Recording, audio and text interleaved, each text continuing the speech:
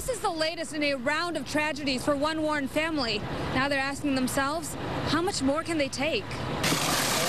Surrounded by destruction, there was only one place to turn.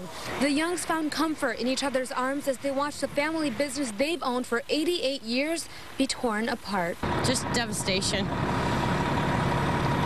I don't know how much more one family can take in 1 week. Bev Herensky, the owner's daughter, was working alone Sunday morning at Young's Garden Mart on Ryan Street, just north of 11 Mile in Warren. Shortly after 8 a.m., she smelled smoke.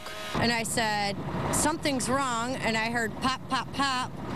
And I got a little farther, and I saw darker smoke, and I said, the store's on fire. Investigators are looking for a cause, but don't believe foul play is involved. Crews were able to harness the flames before they got to the warehouse, which could have been immensely more dangerous because of stored fertilizer. But the northeast portion of the building, which was home to the retail center, is a complete loss. You know, I'm just thankful that she got out.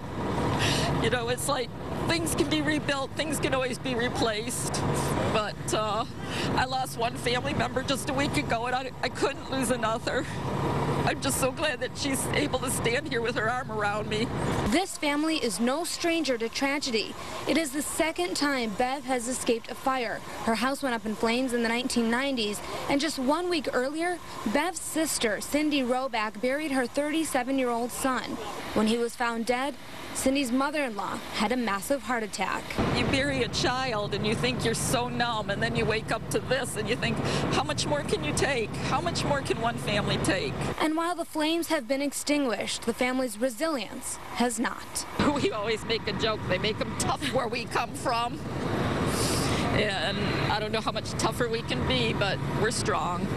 And this isn't the last we'll see of Young's Garden Mart. In fact, the family has vowed they will rebuild after this tragedy. From Warren, Smita Kaloki, 7 Action News.